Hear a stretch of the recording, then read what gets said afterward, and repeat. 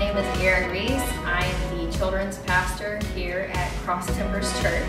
My heart for children's ministry is that the next generation would know and have a heart for the Lord, that they would know their rights as a citizen of heaven.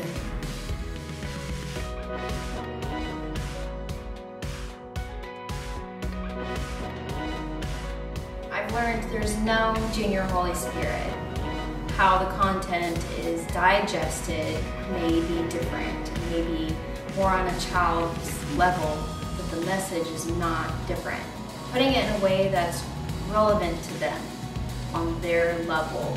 And that may be acting out a Bible story that they really enjoy, or bringing in an interactive sensory craft, or making something together so that it's really applicable to their hearts. Warm hugs on Sunday mornings, hi Miss Aaryn. Those are my favorite parts, and seeing them interacting and really learning from the Bible story, doing crafts or answering questions, just really absorbing the content.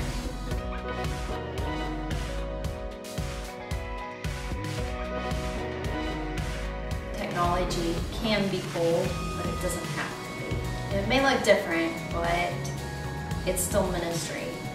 And it is weird that the kids are not in the room, but I know that I'm still speaking to their hearts. I'm still speaking to their spirit man and encouraging them and trying to train them. I have had to be a lot more specific. I've had a lot more time to just really dive into what I want to speak into their lives in this particular time.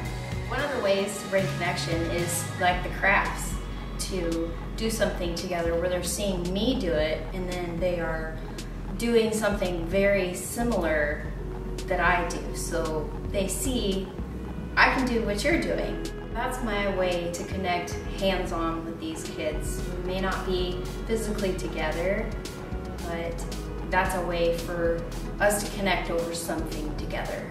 Parents have sent me photos of the crafts that the kids have done, and that's really touched my heart, and knowing that what I'm doing is effective and the kids are enjoying it.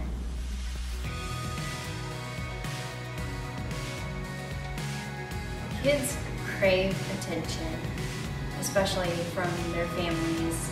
Now is a perfect time to connect, and connect deeply. Fill those love tanks till they spill over. Play a game where each person gets to make up the rules. Do some science experiments together. Find a recipe online. Make some Play-Doh. Build a fort in your house. Write and act out a play. You can go outside and do a scavenger hunt. Keep going, keep doing it. Take it 15 minutes at a time. Take it one game at a time, one craft at a time. You will make it through. We will be joining back together very soon, and I miss everybody, and I cannot wait to see you.